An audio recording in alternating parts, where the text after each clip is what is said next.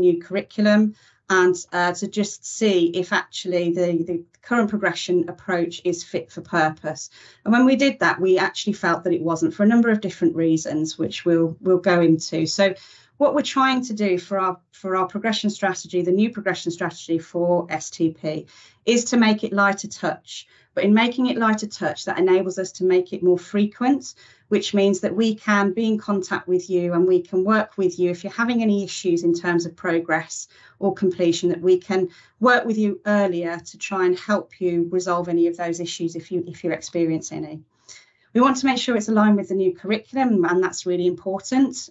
So we've worked very carefully to just make sure that the targets that we're going to be setting are achievable and that they fit within the design of the curriculum.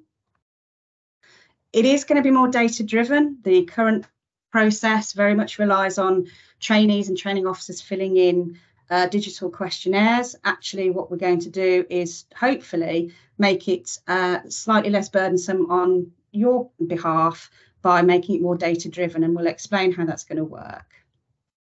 We're going to be looking at reporting by exception. So instead of filling in long questionnaires, both trainees and training officers, we're actually going to say, do you know what, if everything's okay, that's great, you don't need to tell us. But if you are having a problem, then you can let us know through a reporting by exception route. We want to encourage trainees to drive their progression. So really think about, what is it I should be doing? When should I be doing it? And we're going to support trainees with a lot of communications and guidance around when you should be anticipating you should be doing various different things with your training.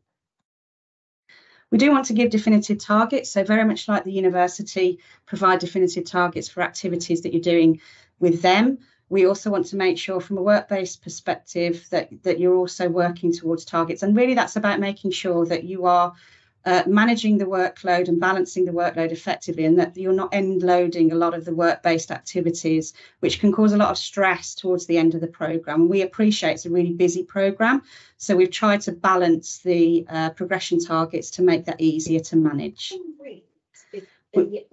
We want to make sure we provide support in a timelier manner. Got them down as if we're starting on Wednesday.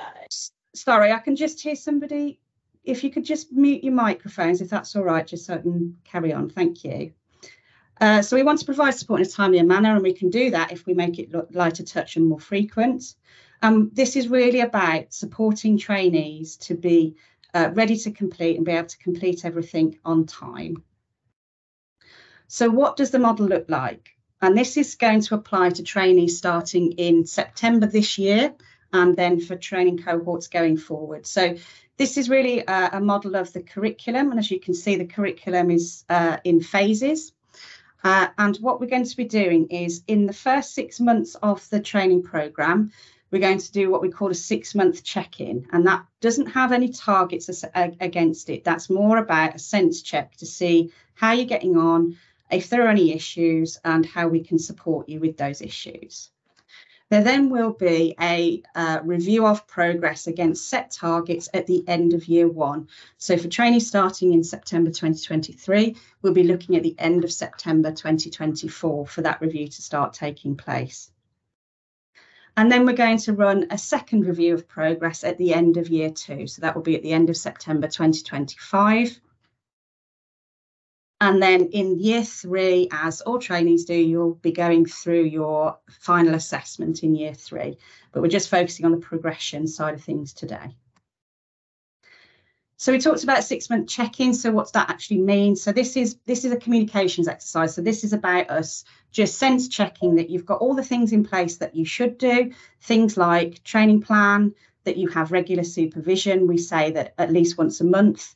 Is what we would say would be good practice with your training officer, that you are being treated as supernumerary, so you're not being put on rotas, so that your time is being protected for training, that you've had your local induction, your trust induction, that you've got support for your health and well-being, that you are actively engaging with OneFOS, so you've logged in and you're starting to undertake some activities in the system, and that you are aware of what the progression requirements will be for the end of year 1.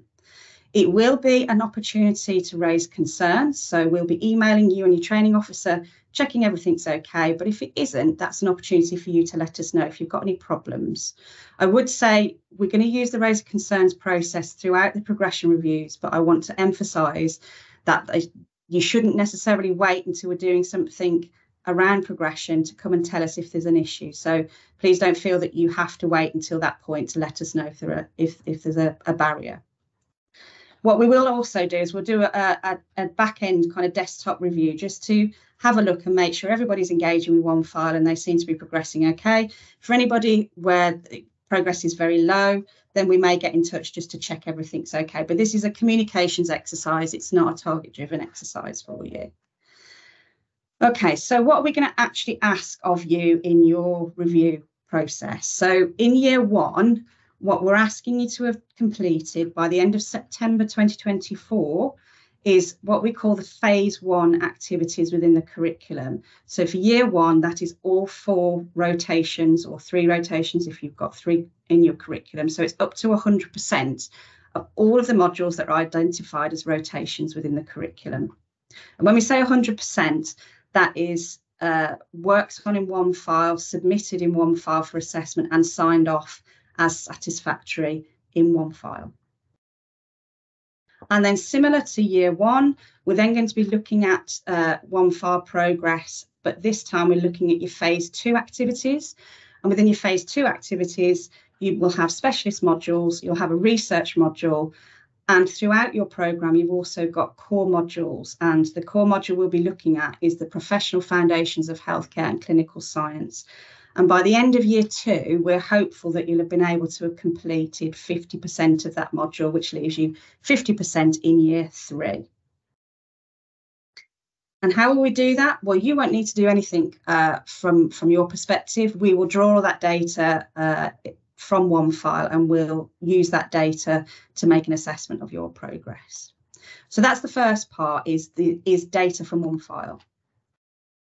The second part, and this is something that is not currently required in terms of review of progress, but we are introducing this in terms of a requirement between trainee and training officer to use the review meeting functionality, which already exists in OneFile, to record an end of year review meeting. So that's just making sure that you both get together, that you have a conversation, that you see if there are any barriers, if there are any issues, and so that you can seek to kind of manage those and mitigate any issues that you might be experiencing.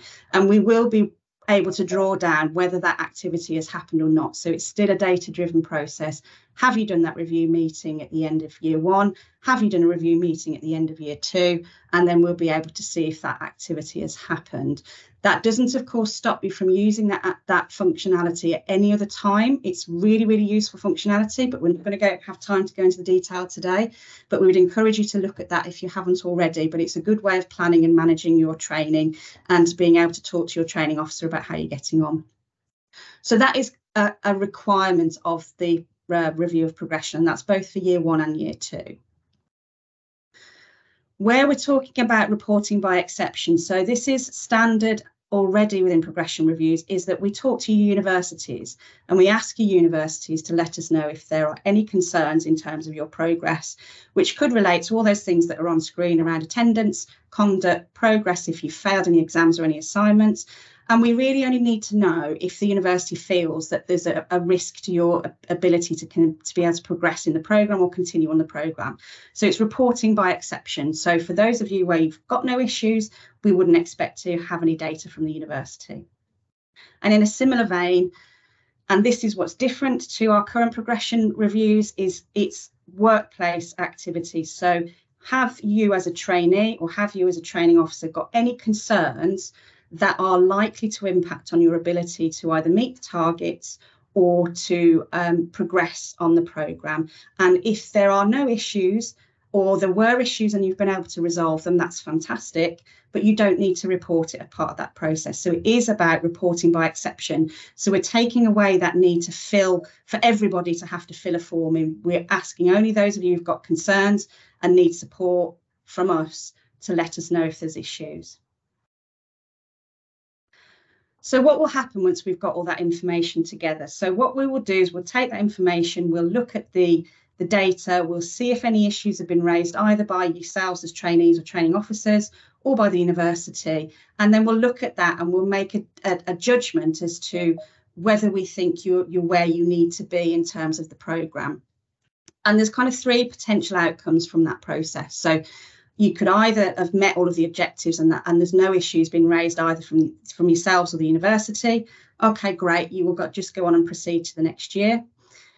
If you've met most objectives and maybe some minor issues have been raised, we will look at that and we'll just make a judgment as to how concerned are we about those. If it's just very minor or there's a plan in place to address it, that's absolutely fine. And what we would say to you is that you and your training officer work together to kind of address that shortfall and deal with that. So you would deal with it at a local level.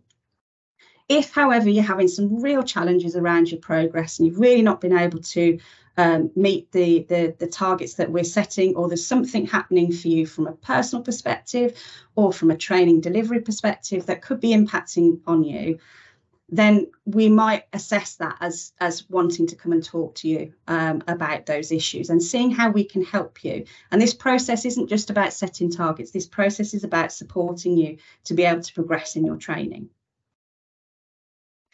So if you are contacted with an outcome that says, no, we want to talk to you, I really don't want trainees to worry about that. You should not be worried that, you know, that's the end of the road. That's it. You're off the programme. That's absolutely not the situation. Meeting with the school is all about us exploring those issues in more detail and to see how we can help you. We have really good networks, both with the university, with professional bodies, with other regions, with trainee networks. There's all sorts of kind of things that we can come up with that might help you in terms of alleviate some of those issues. And we can work with you to develop an action plan, set some objectives with agreed timescales. And we really want to just make sure that we identify what the issues are, we come up with some solutions, and then we can follow up with you to see how you're getting on. It's all about making sure we can try and support you to be successful. So how might you prepare for review of progress? So it's really important that you make sure you understand what is required of you in this programme and that you talk to your training officer regularly about how you're progressing and about if you've got any barriers and how those barriers might be resolved. We'd always say to you, try and manage these issues locally, because often local solutions are often more rapid and often there's other people within your trust or organisation who might have experienced similar and can give you some advice as to how to manage that. However, if kind of you've explored those avenues and it's still not helping you, then that's the time when you can raise a concern with the school. Make sure you complete a review meeting on one file. That's the one thing that we ask you to make sure you're actively doing as part of this process, is undertaking that review meeting with your training officer. Make sure you're regularly updating your training plan. You keep reviewing, undertaking gap analysis, making sure you understand where the gaps are and coming up with a plan with your training officer about how you can address those gaps.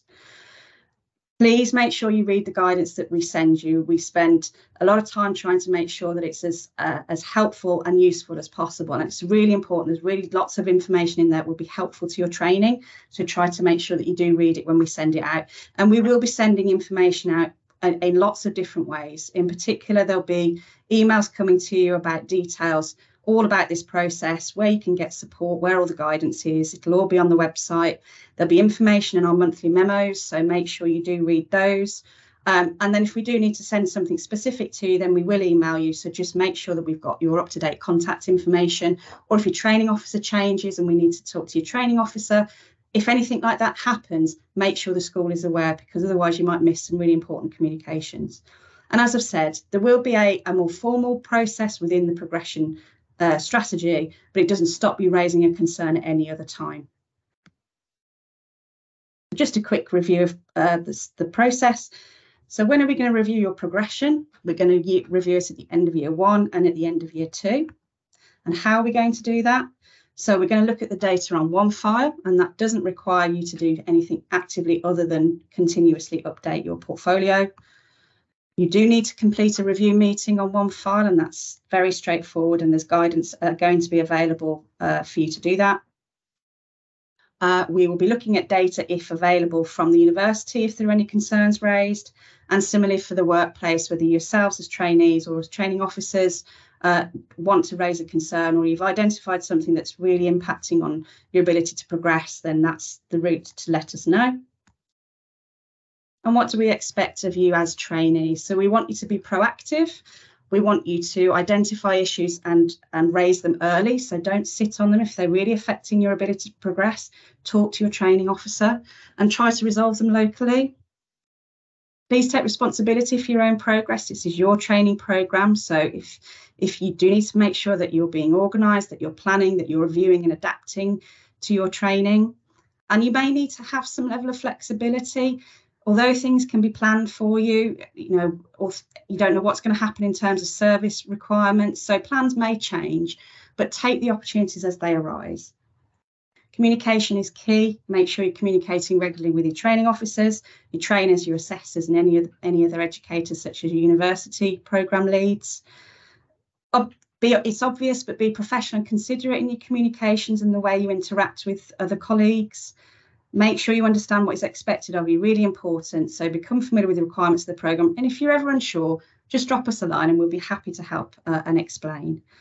And please be honest when you're finding things difficult. It's much harder to support you if you've been struggling with something for a long time and it's become more entrenched, and it's much easier if we can try and help you earlier on, and then you can move on and carry on with your training. And just be ready for what's coming next. So just make sure you understand what's required of you, and that should put you in the best place to be successful. So I think we can take some questions now. I will take off the presentation shortly. I'll just give you another moment to grab that code, and then we'll go into the question section. Louise, I've now started to share the Slido, and I wonder if actually I could have, there's about 4 questions about communication in there that I could probably do super quickly. Yep. While we wait for other questions to come in. Will the recording be available on the website for colleagues who are unavailable? Yes. Let me see. There's one about communication. Given this relates to trainees who have already started this year, how are these changes going to be communicated? We've already done a lot of this. Training officers and trainees who are affected have already been invited to webinars. Those webinars were recorded. They've been published on the school website for all of the assessment changes. Anytime there's anything new on a school website, we will send a direct email to every trainee affected and to every training officer affected. We've already done that for the work-based assessment standards, and we will put them in the monthly memo. So in fact, if you look at this week's monthly memo, you already see us pointing to pages on the school website. So there's always going to be direct emails plus monthly memo plus information on the school website, plus webinars, plus webinar recordings. We will be comprehensive. People will not miss this, and because we'll take a multi-channel approach. Louise, I'm going to do 2 more because it's quick. Who should complete the review meeting tool on one file? The reason I'll answer it is because it's important to say the review meeting tool can only be initiated by the training officer. So we will do some fresh videos about this. We've already integrated this into Train the Trainer. We ran a webinar for new STP training officers yesterday and walked them through it. We'll do some new guidance videos again. When they happen, you'll get direct emails. But the review meeting tool can only be initiated by the training officer. So that's the answer to that question. And then that leaves us with 2. There's a few more coming in. I'll moderate them in a second. In fact, if I bring this one in, Louise, which is the who it's applying to, we can probably handle those 2. Do you want to handle those? Louise, you're on mute. Sorry, I thought I pressed the button. It obviously didn't work. Yes, so who does it apply to? So the trainees that started this September 2023, will go through this process of progression. For those who started in 2022, they are going to have the final midterm review of progression, which will start in January, February, and those communications will be going out very shortly And we have made sure that those trainees are aware that that's their process. So that was included in their induction when they started last year. We've got that information on the website. So they will be the last group who go through the midterm review of progression, and then everybody else, new cohort this year, any future cohorts will be going through the new progression strategy. Okay. Louise, we've had a few versions. I've only pushed one over because it's been asked multiple times, but this idea of is there any flexibility in the system, because for a range of reasons people are telling us that they have to do parts of phase 2 and 3 and 3 and 2. Do you want to handle that one? Yes, so we have, through this process, and we have spent some time working with professional colleagues to just kind of sense check the strategy. And this has come up in terms of the order in which things are being delivered. What we've said is that for the majority of trainees, it should be delivered as it is in the curriculum, but we appreciate there may be some slight differences depending on where you're training. That let us know through the raising a concern. We want to know actually how much that's impacting on people. This is a new strategy, so we expect to evaluate it and review it and see how it's working. So that's going to be valuable information for us, but we will take a pragmatic view. We're not going to penalise trainees as a part of this process as a result of their training not being delivered in the same order that we would normally expect it to be. So be reassured, we are mindful of it, and there will be a route through to you letting us know if that's happening to you in your training.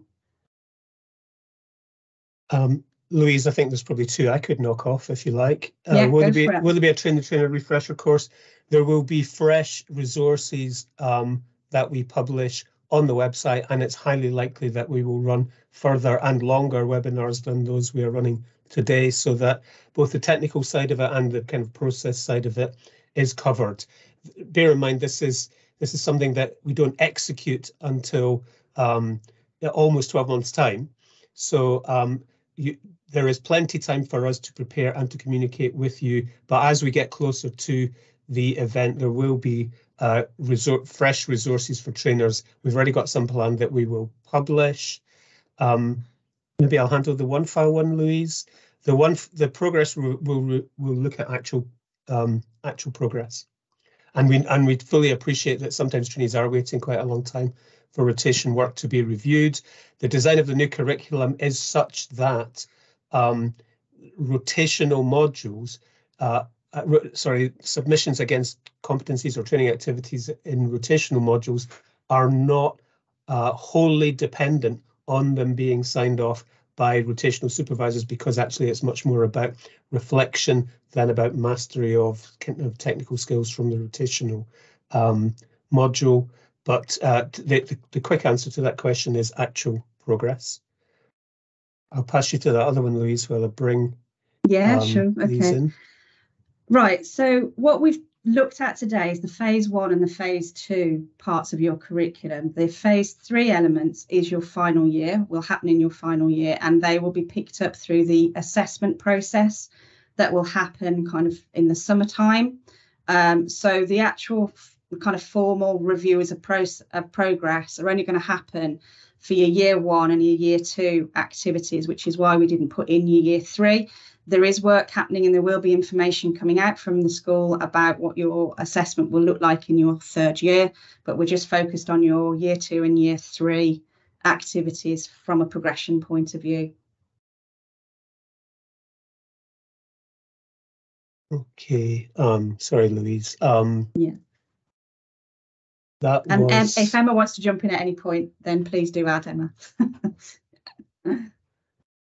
Right, so what's the reason for deciding to specify 100% phase 2? Because that's the way your curriculum is designed. So the way the curriculum design is that you do phase 1 and then you build on your phase 1 activities through your specialist activities. So there is an expectation, because of the way the curriculum's been designed, that you will be in a position to have done your phase 2 activities by the end of year 2.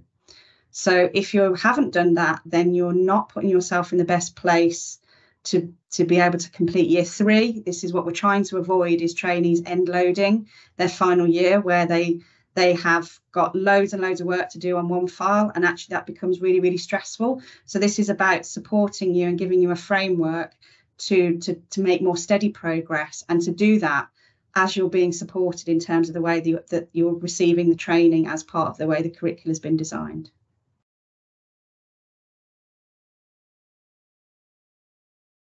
Louise, can I answer that top one about communication?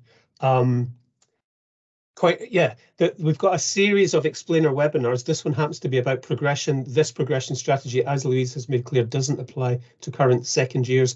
However, some of the future explainer webinars are about the work-based assessment standards, some of which do apply to second years, as we have communicated to them.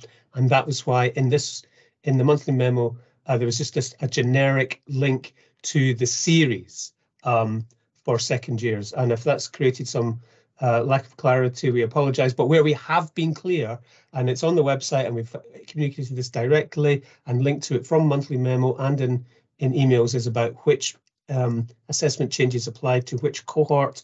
We've linked to that via the monthly memo and in direct emails. So some of the future explainer webinars will be relevant to second year trainees. Okay. Do we have to raise a concern per trainee for doing phase 3 before phase 2? Yes, I think the mechanism will require you to do that. I get that a lot of training centres have a number of trainees, but the process that we're going to design is that it will be a form available to you on the website, and you fill that in and send that to us per trainee if you can. The research module to be completed in year 2, presuming this refers to research skills module. Yes, it does. So it sounds like a lot, but actually the research skills module, I believe, is 2 training activities. So it sounds more than it is. So it shouldn't be significant, and it should be aligned with the work that you're doing as part of the research project anyway. And sorry, Emma's got a hand up. So now I was just going to back you up on that, Louise. And the research project, somebody said here about should it be assessed by the university by the end of year 2? No, the research project you'll find will cross 2 years.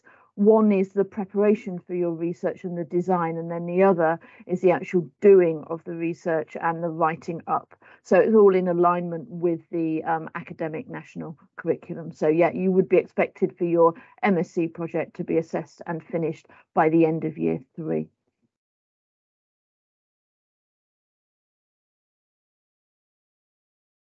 Okay, I think we've just gone over by a minute, so hopefully we've been able to answer your questions today. Obviously, if you do have any further questions, there will be more information coming out. We're going to comprehensively communicate with you about this process and the guidance that's going to be available, and all of that will be on the website. We're probably looking at communicating with you towards the end of November, so keep an eye out for a communication then. And then there will be information in the monthly memos as well. But obviously, if anybody's got any questions about the process or the strategy that we've just put through today, you can always contact us, and we'll be happy to answer any questions.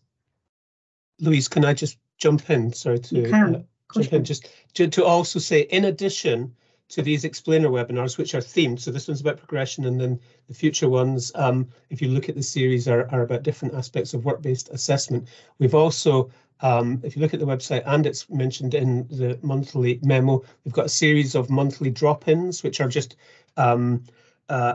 sessions where senior members of the school will be available to answer your questions. So look also for the drop-in sessions. If there's a question we haven't been able to answer today and you want to bring it to us, we've set these up so that there's that opportunity. So please take advantage of that if you still have some other questions as we go through the next few months, because there's a lot of information to get your heads around. We fully appreciate that. So we're trying to be as comprehensive as possible to give you both multiple opportunities to receive the communication and multiple opportunities to ask us about it.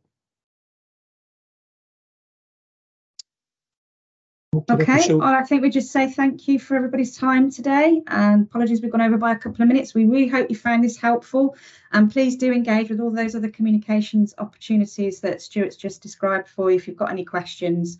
But hopefully you found that useful. So we'll finish there, I think, Stuart, and